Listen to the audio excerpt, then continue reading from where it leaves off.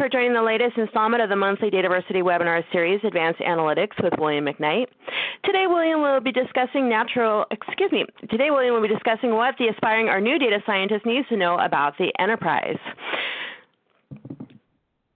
Just a couple of points to get us started. Due to the large number of people that attend these sessions, you will be muted during the webinar.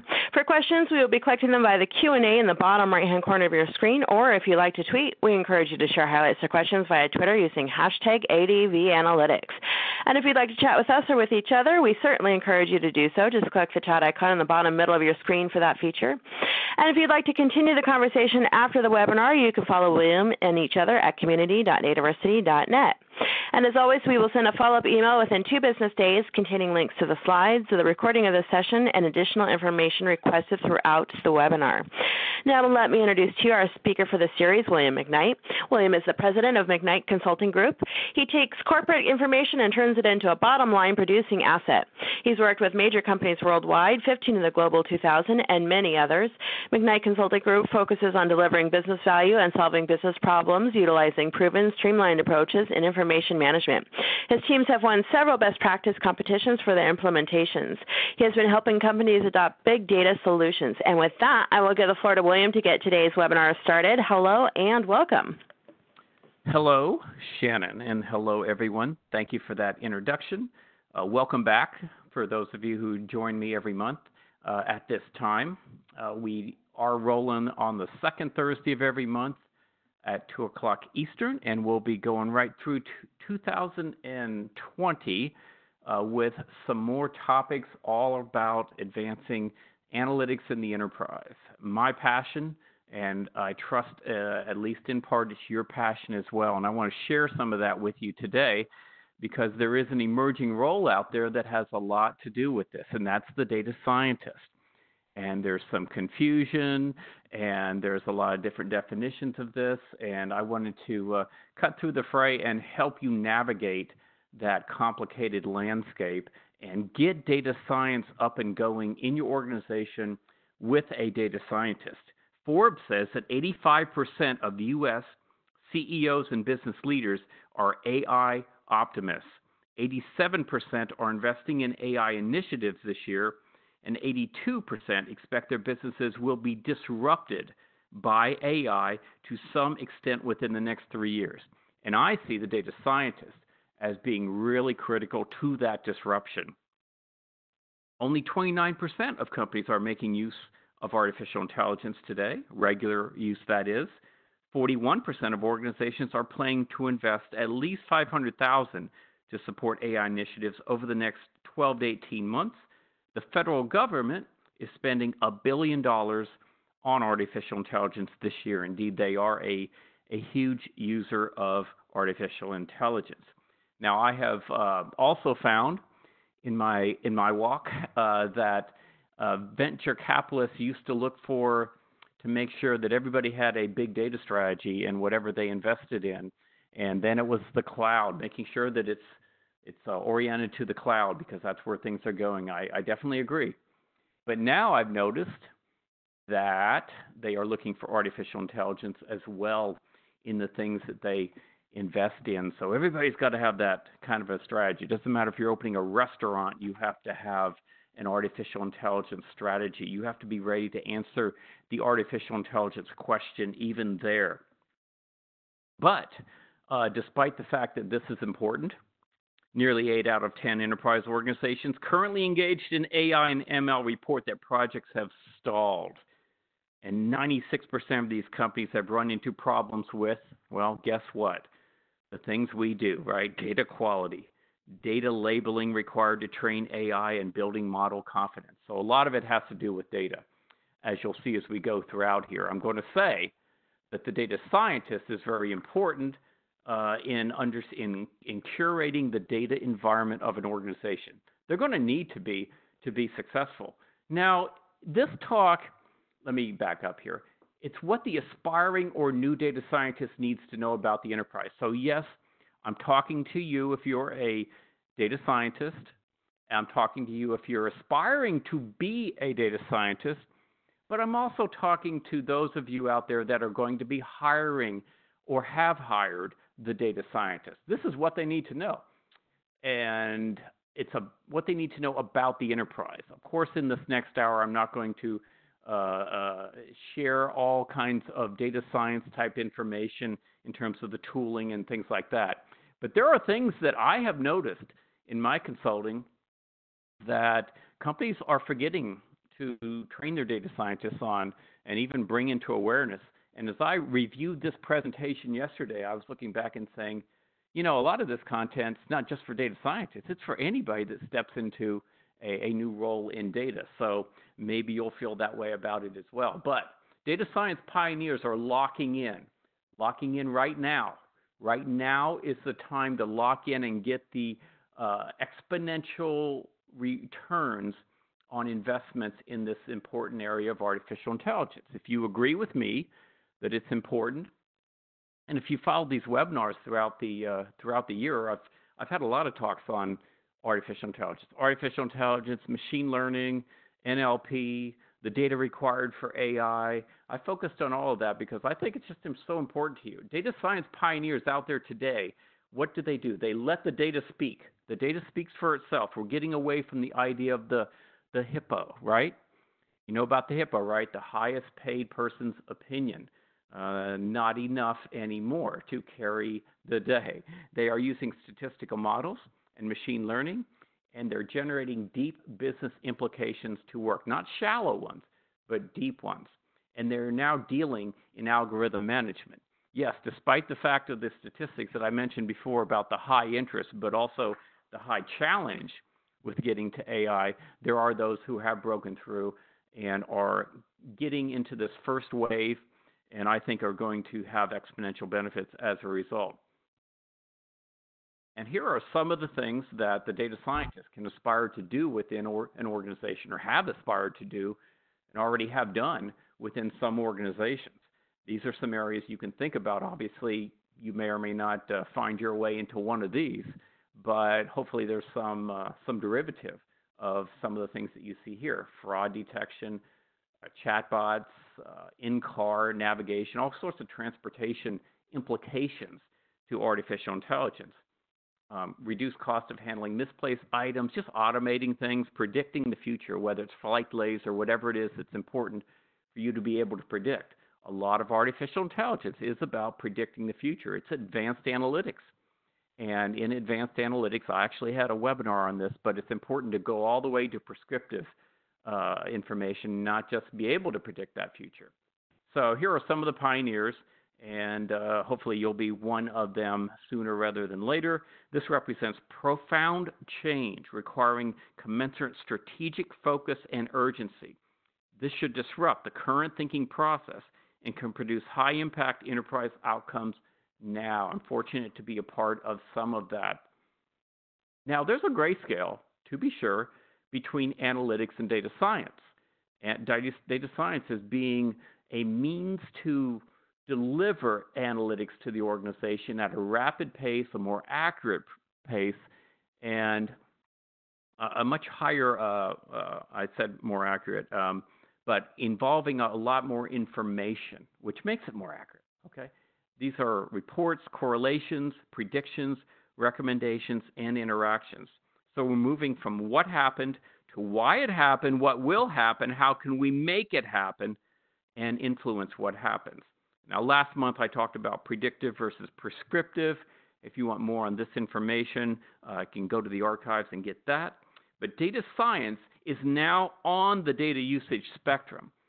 So it used to be we did reports, right? BI, good old BI, good old reports. Then we sort of advanced to dashboarding, which is a kind of a highly summarized, curated form of reporting. It's interactive. It's a huge step forward.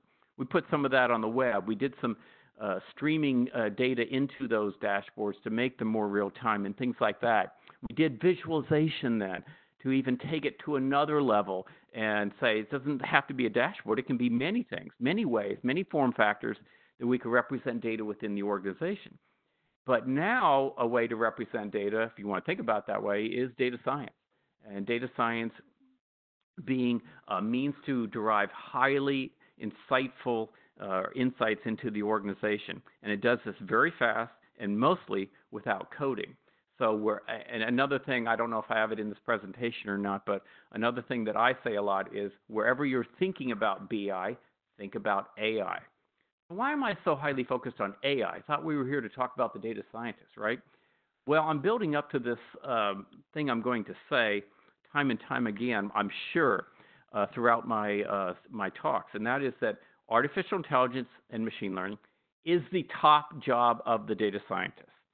That is what a data scientist should be doing, not just more analytics, not just using BI tools, but getting insights through artificial intelligence, helping the company make that sort of leap is my aspiration for anyone who calls themselves a data scientist. Now, it's a varied role. Let's talk about the role. Part business analyst, part high-skilled programmer, high-level statistician, and an expert in the industry and the company's domain. Now, many data scientists I've noticed are hired having some great credentials, and we'll talk about that in a minute, but they're not told about the enterprise. And so there's a disconnect because a lot of data scientists come in a couple different flavors. Actually, I'm going to get into this in a bit, but sometimes they're fresh out of school, or maybe they've gotten themselves retrained, but they were never really in an IT position before. But maybe they got a PhD in this, but they're well trained, but they're not involved in. And when I say IT, I just mean it kind of loosely. I know there's pockets of IT all over the place. I don't just mean the central IT, but I mean a technology role within an enterprise. If you're in that kind of role, or if you haven't been in that kind of role, there are things that you need to know to be successful. And indeed, I think the pressure's on the data scientists to deliver, and they're going to have to balance a few things. They're difficult to find. There's a lengthy, nonlinear recruitment process. I don't want to dissuade you, but if you're stepping into this, these people are highly valued, and the recruitment process can be a bit of a sinkhole of your time if it doesn't result in a win here. They're difficult to retain as well, not just hire, but also retain. The top jobs that they will do, or they should be doing, high-skilled data analysis and interpreting, data architecture. You might say, well, why? Why data architecture? I thought that was somebody else. Well, most data architectures are not up to the level that they need to be, and a data scientist needs to be able to guide some of that direction, if not do it themselves. I'll get into this. Data modeling, but AI and ML, that's your top job. Now, you can clearly tier up your data scientists within the organization, like maybe have a key one or a chief one, and have multiple. Large organizations are going to do this.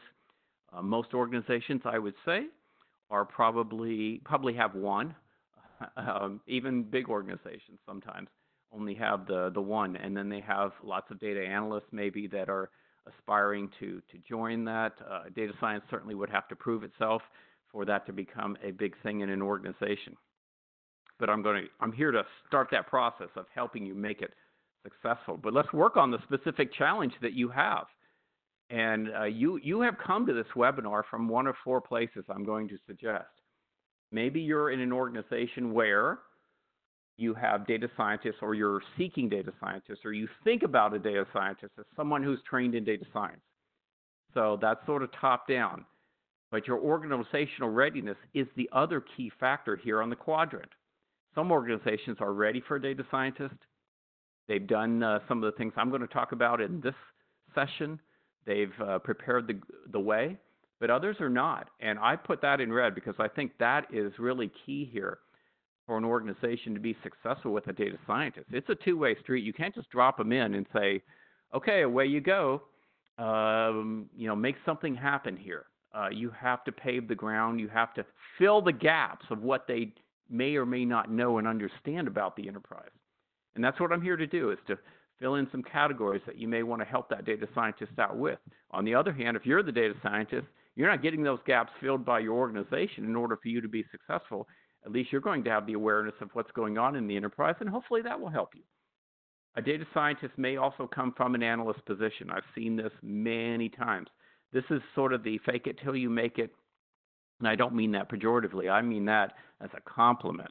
If you've been able to fake it, I don't mean that again in a pejorative way, but if you've been able to make it from a position where you do not come in with the PhD in data science. If you're really doing these things, okay, I know some organizations hand out the titles here, but if you're really a data scientist and you're really doing the things I'm talking about here, then congratulations. And an organization can certainly thrive with that kind of role. I'm not here to dissuade that kind of data scientist, but that data scientist is going to have some challenge around growing data science skills, and maybe even with the organizational readiness factors.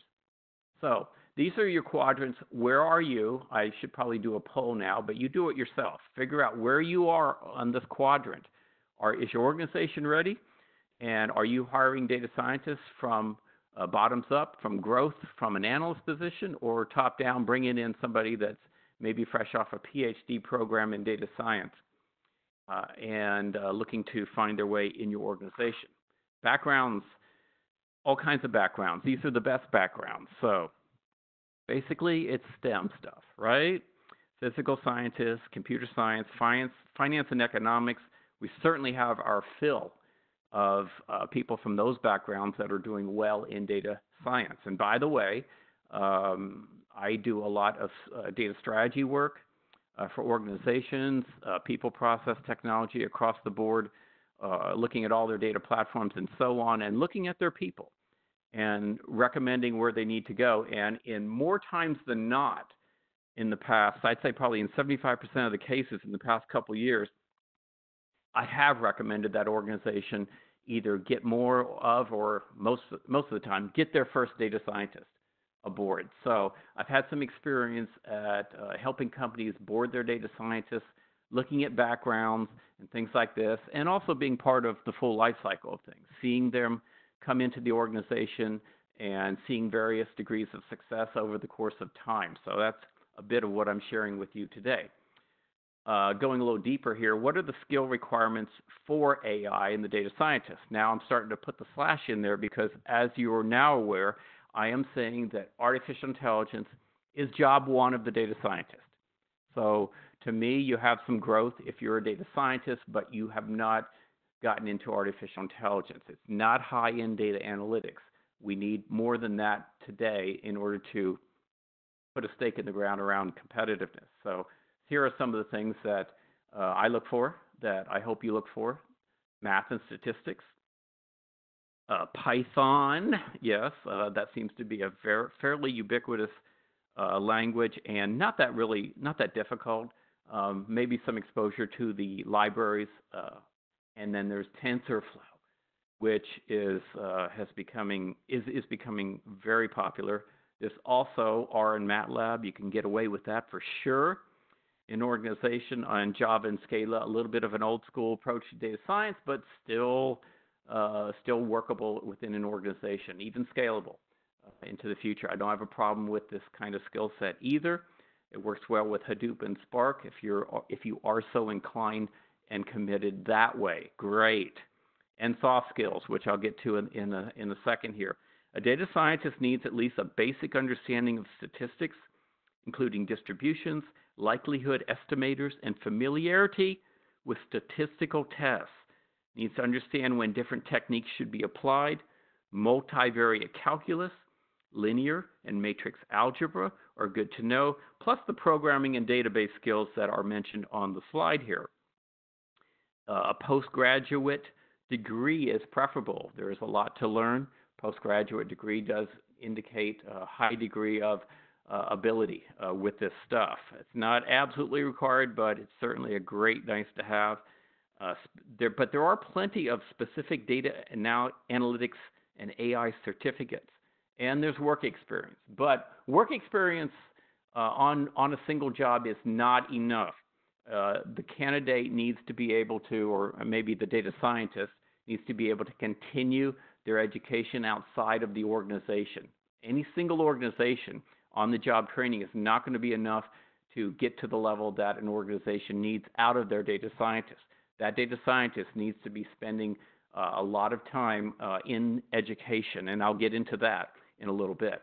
In terms of soft skills, now ideally, but not realistically, a data scientist doesn't have to have a lot of these soft skills. They can work in a closet and blah, blah, blah. and be successful. But let's bring reality into the mix here. In order for that data scientist to get something done in an enterprise of today, these soft skills, which are harder to learn than the soft skills are harder to learn than the hard skills, are going to be necessary. A business goal focus. Ultimately, and I shouldn't even say ultimately, but pretty quickly, I would say, we need to get aligned with business goals and deliver to them. Now, I think that in the future, the data scientists will be setting the business goals, and I have no problem with data scientists who are able to aspire to that today. But that's not where most data science is today in organizations. So getting aligned with current business goals is great. Having communication ability to communicate their results in practical terms to the rest of the enterprise, which usually is needed to carry out the findings of the data scientist. Doesn't work in isolation. They must have a detail orientation. They must be curious and creative. Yeah, I hope you didn't think that it's all technical and it's all quantitative. There's a lot of creativity that's required. There's many ways you can take data science, many languages you could use, but more importantly, many algorithms, many things that you can seek out. And you have to have great intuition about where to spend your time. Hopefully you have just a bit of a free hand, and this is another thing. We'd love to be able to just give a data scientist a free hand, but if you haven't trained that data scientist in what's going to work within your organization, that free hand is worthless. So that's why some of the things I'm going to be talking about here today are very important in order to enable the data scientist.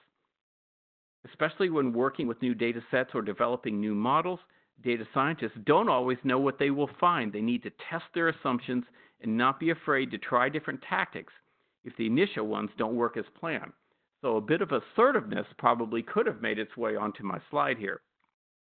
You need a data scientist who thrives in exploring the unknown and doesn't consider a wrong assumption to be a failure. And that's as much for the data scientist to know as the enterprise to know. Okay, here's some ideas for growing data science.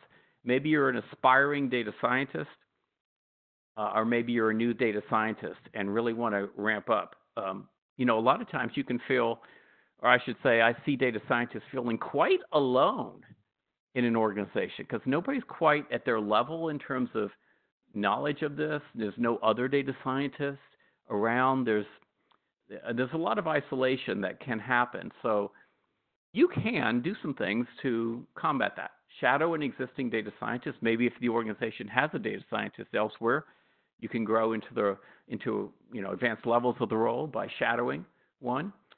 There is plenty of university data science training. There's online education courses right here at DATAVERSITY, as well as hackathons, which make a lot of sense to hone one's skills. Now, myself, I have taken the training of Andrew Ng. Of course, that's in artificial intelligence, but I believe that's job one of the data scientists. And they were very good, but there's others out there.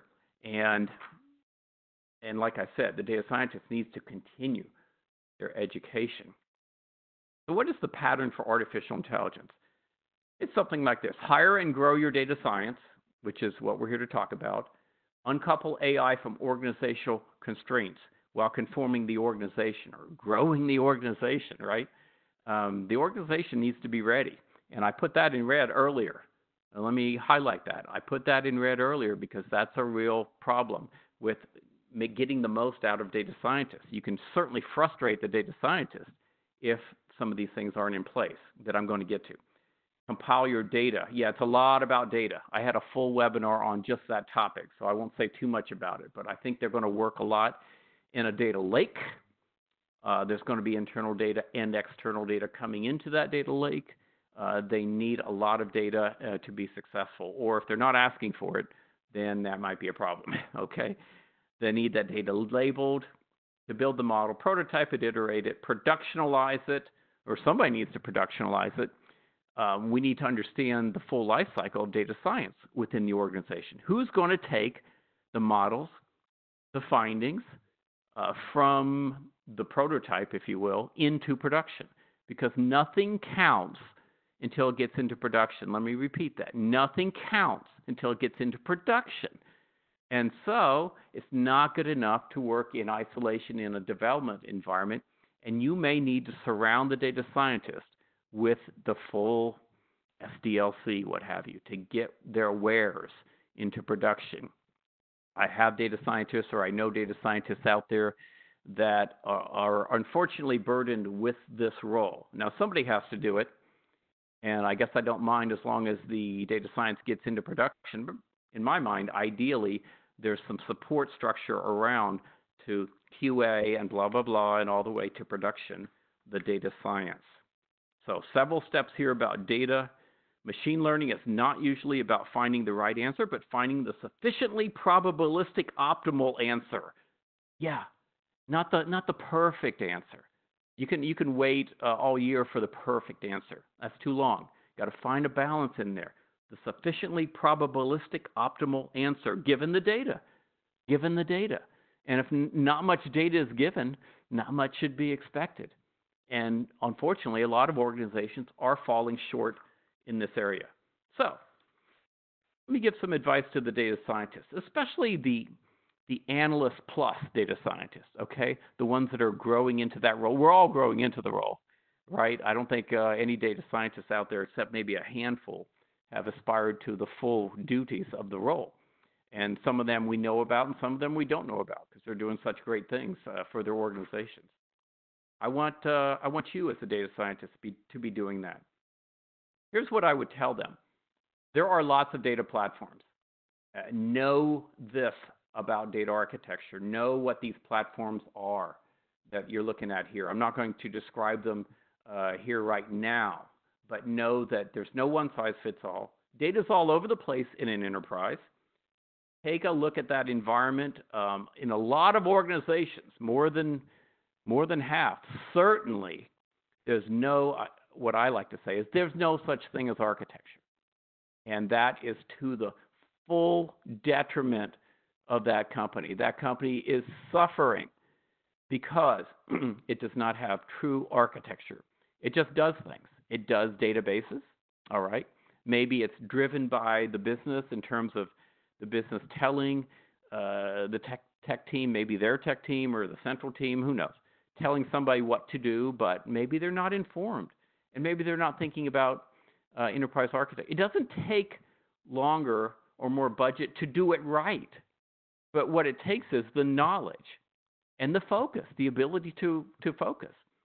So, but in a lot of organizations, there's not only what you see here, there's all sorts of permutations of what you see here. Maybe many data warehouses, data marts that are generously called data marts, but really are databases that were put in place for a very specific purpose, and so on. I can get real cynical here, but I'm trying not to, so I'll stop right now. I don't really want to do that. Oh boy, here's another slide that you can get real cynical with, and I'll try not to, but what the data scientist is stepping into in most enterprises is not a nice, efficient, clean, whiteboarded information architecture. And I am not here, and nobody's here to point fingers and say, well, how did we get here? You're here. You're here. You have a spaghetti architecture. What's the first step in making things better is acknowledging, right? And getting through the 7 stages of grief about your architecture. Okay, let's move through them. Let's get to action, wherever that is on the 7. Let's get there. Let's get past the denial. This is what it is, and you're suffering because of it. We have not encountered a hopeless situation, but many are close. Today, I must say, many are close. If your architecture looks like this and you don't care and you're not doing anything about it, you are close to extinction, not just as a data company, but as a company. Treat architecture as an organizational discipline. Unfortunately, most of the time for the data scientists will be spent searching for, figuring out, cleaning up, combining data, doing data integration and things like that. The data architecture of 2019, I believe I've given a full presentation on this. Let me just build it out. It's complicated. And this is a clean looking version that you could put in a book. So do not think it's as clean as this. There's a lot of components. A lot of the components that I showed you on the previous slide are here. And I think the data scientist, I think the organization needs to draw this for themselves. You might be surprised at how few organizations have a picture of how the data flows within the organization. There's operational side, analytical side. There's some things that cross the stream for sure these days. But there are some specifics to being on the operational or the analytical side. There's the data lake. There's probably several data warehouses, which I'll talk about in a minute. That's okay. That's reasonable to some degree. Sometimes these databases are turned columnar. You have various data marts in place because the data warehouse is not a one-size-fits-all. Anyway, what's your data architecture? The data scientist needs to know. The data scientist needs to figure out where all the data warehouses are. They will use the data warehouse for data. A lot of people ask, and maybe you're wondering, well, where does the data come from for data science? I kind of said the data lake earlier, didn't I? Well, actually, it comes from wherever it is that's accessible great data, and I'll give you some definitions of that. But the data scientist cannot use dirty data that was kind of just put into any old database and stuck out there. They need a slight bit of refinement to the data, not like an end user. Okay, we're not talking that level. They don't need a dashboard, but they need to be able to trust the data and so on. And that data is going to be in a data warehouse for sure, or two or three. And this is what I'm here to tell you, is that many organizations have multiple data warehouses with what I call flavors to those data warehouses. Customer experience, asset maximization, operational extension, risk management, finance, and product. And nobody could have sat here 10 years ago and said, well, you know, this is what's going to happen to data warehouses in an enterprise. But this is how they have evolved. Many of my clients who are enterprises have data warehouses, multiple data warehouses. And they may have two or three of the ones you see here. They may have one that spans two of the functions and so on. But this is where data warehouses have morphed. I did a study on this. This is where data warehouses have morphed to. So please note, depending on the history of your data warehouse endeavors, a data warehouse may have multiple flavors. Most guides focus on data warehouse product selection, but today, when many companies are decades into data warehousing, we know that no two are alike. There can be radical differences, and this is what the data scientist needs to know if they're fresh off the training into your organization. They need to know it's not going to be clean. There's going to be multiple data warehouses, and they'll come from various of these flavors, once again. But the data scientists will spend most of their time in the data lake. It is the data scientist's workbench, and it also serves as data warehouse staging, which is of lesser consequence to the data scientist. A data lake is a collection of long-term data containers that capture, refine, and explore any form of raw data at scale enabled by low-cost technologies like you would employ it today in the cloud, in cloud storage. Today, data lakes should be in cloud storage. I had a whole webinar on this. I won't explore that here. But seek out where that data lake is, and repeating a refrain I mentioned earlier, when I do my data strategies for companies, yes, I come up with a data scientist, but I also want them enabled. So yes, I'm also going to strategize and architect a data lake for most of my clients, because that is something that they're going to need in order to aspire to great data science. So, Mr. or Mrs. Data Scientist, you'll need many data domains. Some of the things that you'll want to do for your company is on the left here. Of course, that's a very short list. But think about, and I haven't done it here, but think about all the data domains of your business. There are these and more in most businesses, and then each business has their uniqueness. Every business goes off in different directions from here. But think about these objectives and how much data that they're going to need.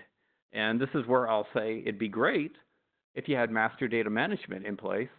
And in my architectures, master data management feeds data into the data lake. Yes, I know it's small data. Yes, I know it's highly refined. I know it's relational.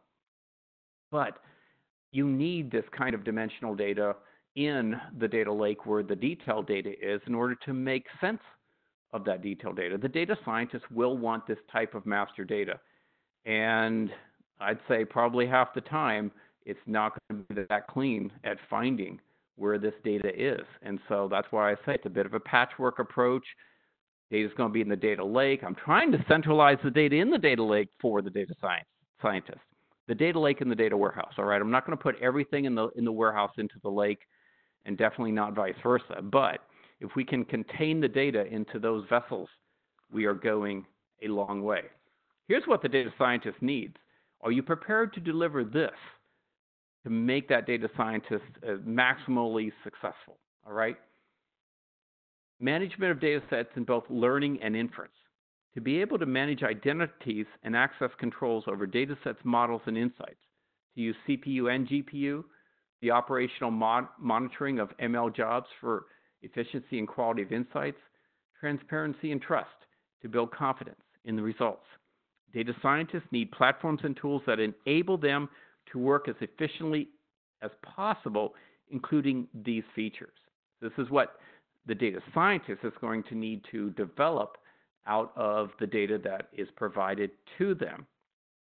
And as a result of such capabilities, data scientists can add the benefits of continuous learning. The faster that scientists can iterate through test and learn cycles, the more quickly they can arrive at genuine insights. So, the data that they need. The data needs to be in a leverageable platform, not something that was kind of slapped together for a need under the gun and kind of stuck it out in production. That's not good for one use. For that one use, it's probably built for that one use. The data scientists will have 20 to 50 to 100 uses for that data. It has to be in a leverageable platform. And in my mind, that's the data warehouse or the data lake or master data management or an operational data hub. Something with some serious non-functionals applied to it, some serious thought done by data professionals. That's the kind of platform that the data scientists can devour. It's an appropriate platform for the profile. It's not everything is in name your favorite, operational database, even analytical databases, right? Should not be in those databases. Things that should be fit for purpose in platforms. And that's the whole essence of that architecture that I showed you a few slides ago. With high non-functionals, availability, performance, scalability, stability, durability, and secure. Do you want your data scientists getting data out of platforms that don't provide that? That's going to be certainly hampering the benefits. Data is captured at the most granular level, and a lot of history is made available, up to the point at which legal says, now we want to get rid of that data, which is 7 years for a lot of my clients, but whatever it is for you, the data scientists can use that data. Data is at a data quality standard as defined by data governance. And this is where a lot of architectures fall short. The data is not to a quality standard. Data quality was not applied to data. We just locked and loaded files. I'm getting cynical again. I'll stop. But I'm trying to describe an environment where the data scientists will have some challenge. When you have not applied any kind of rigor to incoming data, and I have clients that do a lot of third-party data, even that data, heck, mostly that data, must be at a data quality standard. And speaking of the data quality standard, again, for Mr. and Mrs. Data Scientists out there, the data that you encounter may be of suspect quality. And that means it lacks one of the things that you see here. And I say may, that's kind of putting it mildly. You will encounter some less than ideal quality in the data. So you're ready to go. You're rubbing your hands together. You got your tools and so on. But boy, the data had better be ready. It better have some referential integrity to it. You can't be, dealing with data with customer number 123 when there is no customer 123, and you can probably find 100 places in your data where that's a rule. And you don't have to enforce DRI. I don't want to, stay too long on RI, but you don't want to necessarily have to enforce it through the database, but you better have it in the data, at least to a high degree. Uniqueness where you want uniqueness. Cardinality must be appropriate. The subtype, supertype rules, right? Okay. Value reasonability. It's not appropriate to have someone who is 250 years old. Okay, it just doesn't happen. Not appropriate to have a customer that is 5 years old in most businesses. Okay. Consistent value sets. Formatting must be right. Data derivation. Completeness. No holes. No holes in the data. Oops, here's a lot of data since 2010, but 2014 is missing. You know, that limits the value of all the data before it, right? And by the way, this is where I'll say, communicating data quality through metadata is a great idea and will help that data scientist. Conforming the data to a clean set of values. Now, again, advice to the data scientist. Don't hammer on this until the data is 100% quality. It never will be, but it needs to exceed a standard, that is for sure. And the other piece of advice, I don't have a slide on it, but I will mention to the data scientist what the status of data governance is in the organization. I hope I didn't get too loud there. The status of data governance in the organization. And know that that is a body that you will have to deal with. And I don't mean to put it like you don't want to. You want to. You want the organization to have data governance because it will help you, supposedly, look at data quality, high quality data. Somebody will need to focus on the non-functional requirements. Somebody. I hope it's not you, but it might be you. And you have to decide when you step into the job is, you know, what do I mind doing? What am I good at? What do I want the organization to grow so that I don't have to do this? And am I willing to spend time on this when I'm trained to do something else? And that might be a higher calling for my services within the organization. Yeah, you can say that. You must provide, though. Somebody must provide in the full life cycle, again, since it doesn't count till it gets to production, availability, performance, reliability, scalability, maintenance, capacity, security, blah, blah, blah. All this good stuff. And security is huge. Few data scientists I know are data security experts. But yet, we must surround their work with great data security, as we know today. So again, they can't work in isolation. They have to work in conjunction with the rest of the organization. Used to describe the quality attributes of the system and the constraints which the design options will be required to satisfy in order to deliver the business goals. Requirements assist in determining sizing, cost, and viability of the proposed system. So get non-functional requirements, or somebody must get and execute on the non-functional requirements of data science within the organization. Now, I didn't say ROI on here. I probably could have. Where does the ROI come from? From what the data scientist does. There are companies out there that are frustrated with the lack of, or the perceived lack of ROI out of the data science. To some degree, it's fair. It's fair to expect ROI, but it may not be fair to put that all on the data scientist. Hopefully, the data scientist is not performing kind of an accounting finance role and looking for the ROI of the solution. They should be working on things that are breaking higher ground and getting into new products and new customer sets and new insights that are, you know, the ROI is sort of boundless, right? But let's deal in reality. Advice to the data scientist. This may come up, but you need to know how much of that you need to deliver and who's taking on the rest of it and taking it full life cycle. So, yeah, I'm speaking to the data scientist now, as you can see, as if the data scientist is forming a little department, full life cycle department within the organization with a lot of interfaces. And that is true. That is kind of the way it is. That's the advice. Okay. Find an application to ride to production. The data scientist will get a budget, but that budget will not be unlimited, and it won't be around forever if there's no production. And you need to know where the production of your work is coming from and where it's going into it within the organization. A little goes a long way. Not everything has to be a home run either, but you better be hitting some singles sooner or later that drive to those business goals that I was speaking about, and translating how that turns into the bottom line for the organization. Because when things get tough, the ROI discussion gets a little bit louder within an organization. So advice to the data scientist coming into an organization blind: organizations exist to make money. They don't exist for data science. They exist to make money, and you better not forget that. Another thing I would say is organizations are trying to run as agile. So how do things happen within an organization? How do things get to production? How is development done?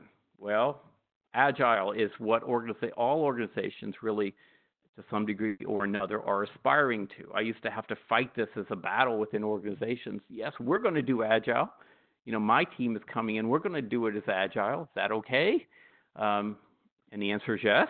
Let's look at how you're doing agile, and maybe there's ways you can improve it across the board. And that goes a long way. It's not just what you do; it's how you do it within the organization. What you do might be great, but if you do it slow, if you do it disconnected from the organization, and if you're not delivering pieces along the way, if you're doing a big bang and the organization will see things in 6 months to a year out of you, that's not good enough anymore. That's not what corporations value. They value agile. So know a little bit about agile roles, sprints, commitments. You don't have to be an agile expert. You don't have to go get a belt with a color or whatever, but you have to know some things about agile. And you may be on or lead an agile team. Who knows? It might go that way. You may want to run your data science organization as agile. Again, I'm not trying to pull you into the minutia of the day-to-day. I wish you could go off and work on algorithms and come out and with great insights that just knock it out of the park. But that's not the reality. And that's the bottom line of this presentation, is reality. And dealing with that reality and still being successful. How about this? Organizations will need to do organizational change management to get your work accepted. Not everybody within the organization is sitting there with open arms, can't wait to see what that data scientist does, and can't wait to embrace it. It's not how it works. Organizational change management is going to be required for that organization. So a question I would have is, who's going to do that? Maybe you, I hope not. But again, you have to decide. I'd rather the organization have OCM involved in all projects, including what you're doing as a data scientist, and be fully up to speed on that and doing it and blah, blah, blah, but it may or may not be reality. So some OCM tasks may be done at a release or product levels, and I'm using agile terms here, Scrum terms, and those tasks are stakeholder management, training, and future state job roles. Others may be done for epics and features, and this is slightly bigger than, or slightly smaller, maybe quite a bit smaller than a release or a product. Deployment readiness, because you're constantly deploying, right? Deployment communications, future state job roles. There it is again. It's that important. It happens a lot throughout agile cycles. So hopefully you don't have to worry about this too much, but do know that people resist change. Don't be shocked. This is advice to the data scientists. Don't be shocked when not everybody in the organization embraces what you're there to do. Data science modeling. Evaluate. Now, this is slightly more technical than some of the other advisement, but needed. Evaluate various models and algorithms.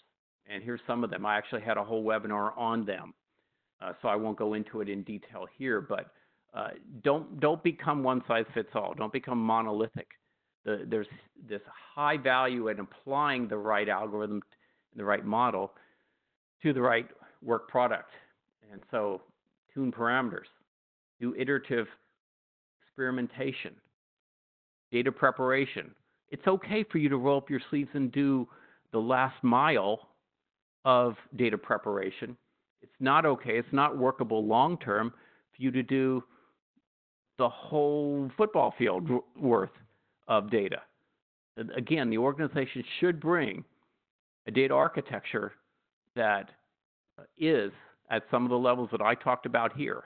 Not too many data warehouses, a data lake for sure, master data from somewhere, maybe MDM, hopefully. That data is in the data lake. It's of all the data is leverageable, is of sufficient quality, it's at a high granular detail, etc. Those are the things that you can do as an organization to help. You may discover additional data needs or data quality issues. Yeah, you might very well have input to data architecture. And hopefully the data architecture team or individual is there to pick up the ball and take it forward. You may feel or be alone in the organization, and I've given you some tips about that earlier. So here's some other advice. Allow ample time for skill building. Stay close to business strategy. Don't divorce yourself from the business goals. Eventually, you will set business strategy. That's the mindset I want the data scientist to have. I want the data scientist to feel comfortable with that. I want the organization to go that way. Well, a lot of organizations talk about being data-driven. This is data-driven.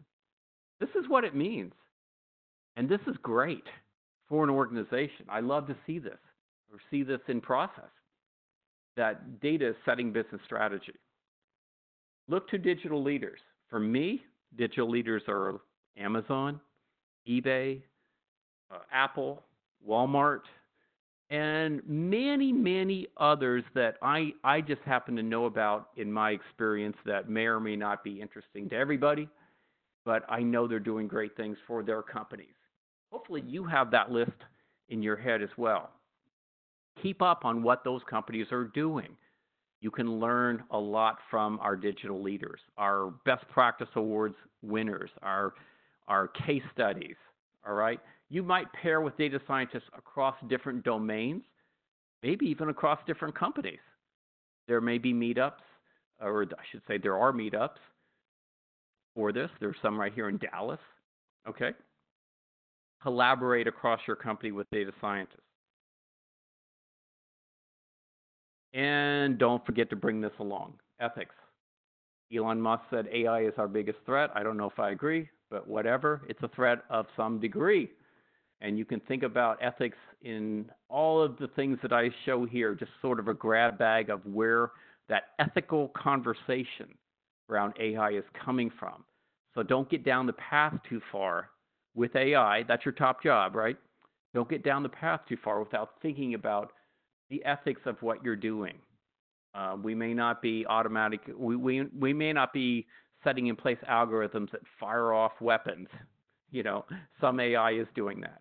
We do have to watch for bias in our data. If we generate training data, that has to be bias-free and really representative of the enterprise. That's difficult. We have to have transparency.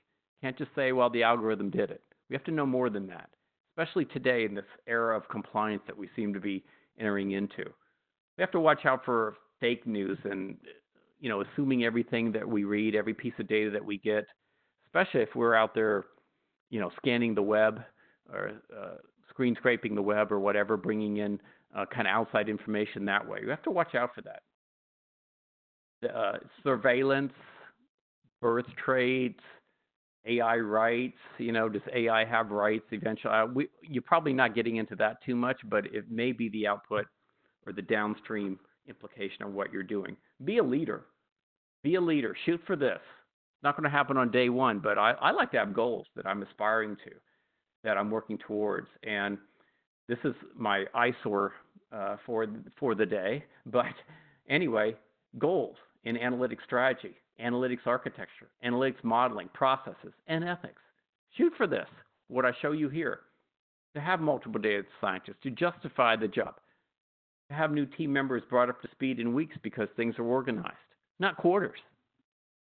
Have analytics contributed to all major projects, not just some, all.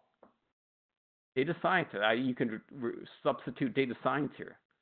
Have a central catalog tracking all models. That's the beginning of creating a model sharing organization. So I'm not going to read all this, but the point is that you should have goals for yourself across these 5 categories and put a date on it.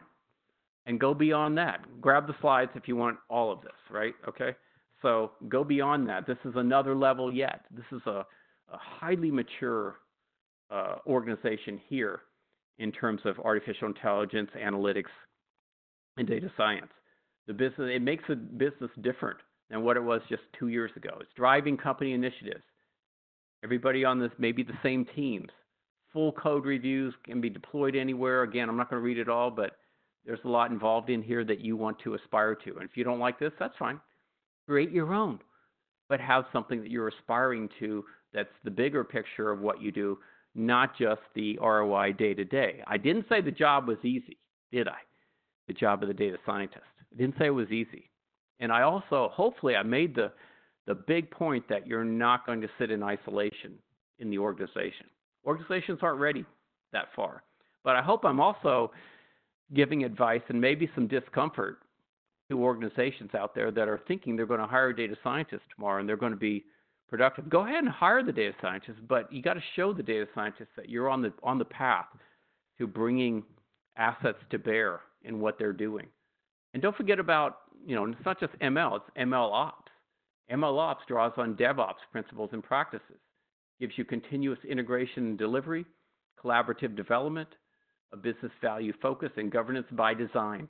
These are some of the benefits of ML ops. So it's one thing to get ML in production, and I have a round of applause for that, of course.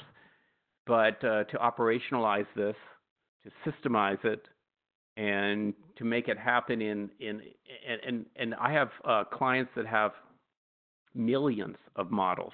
If I added them up, millions. You can't get there. You cannot get there without ML ops. Focuses, all right? Focus on templates and automation. I've made a big point about that. Monitoring your models, not just training them and away they go. All models will need to be revisited. Managing the deployment, doing quality assurance and SDLC, putting that around it, and alerting humans, all right? This is not all about machines. Alerting humans so that they can bring their judgment into place in areas that your AI models find within the organization. All right, I'm coming up on the top of the hour and the end of my slides here. Hang in there just a minute. These are some of the challenges that you will face. Hopefully I've made a big point about that already, but these are still very early days and things are being ironed out, okay, for sure. If you're a data scientist today, there's still a lot being ironed out that you're doing, right? Many data science initiatives work in isolation from each other and the broader business. Data science can require massive, and that's a problem, by the way, I mean to say. Data science can require massive volumes of data which needs to be accessed scalably. That's the data architecture I was talking about. Somebody needs to be growing it for data science. It is difficult to measure and manage the value of data science projects, but you must. You must have a framework for it. And senior management, sometimes at least, does not yet see the data science as strategic. And this goes back to my open arms discussion. All right. And by the way, let's not get too full of ourselves. And Google's new AI designs AI better than humans could. So let's do a great job before Google starts just running every organization out there. So this has been what the aspiring or new data scientist needs to know about the enterprise. And with 2 minutes remaining, if there are any questions, Shannon, I'd be happy to have them. There are indeed. So, so diving in here, and just a reminder, I will send a follow-up email to all registrants by end of the day Monday for this webinar with links to the slides and the recording. It's to what extent does data scientists need to be a firefighter and fix software and business crises? What percentage of crises in an organization is ready for a data scientist? Okay, great question. I would say to some degree a data scientist needs to be a firefighter because some organizations, that's all that's valued is your ability to put out fires, and we certainly want to be valued. But higher value data scientists are not going to be involved in day-to-day firefighting. They may get involved in crisis because that's hopefully that's not a daily occurrence, but that a crisis by definition means that it's business critical, and data can often be brought to those situations. So that's hopefully not their day-to-day, but yes, they need to be somewhat trained in it. How many organizations are ready by my definition for data science? Fully ready, very few. Fully ready, I would say you're looking at 20-25%. But ready enough to where they can hire a data scientist and make them productive, that's probably a good 50%, as long as they're willing to stay on the journey and keep getting more ready. We do have a couple more questions that came in, if I can shoot them over to you, William, because I'm afraid we are at the top of the hour. But thank you for this great presentation, and thanks to our attendees for being so engaged in everything. Just a reminder, if you want to engage with William or with each other afterwards, you can go to community.dataversity.net, and maybe we can post those questions in the community as well. If we can shoot those answers, I'll get those questions in there for you, William. Hope you all have a great day. And again, just a reminder, I'll send a follow-up email by end of day Monday with links to the slides and the recording. Thanks, everybody. Thanks, William. Thank you.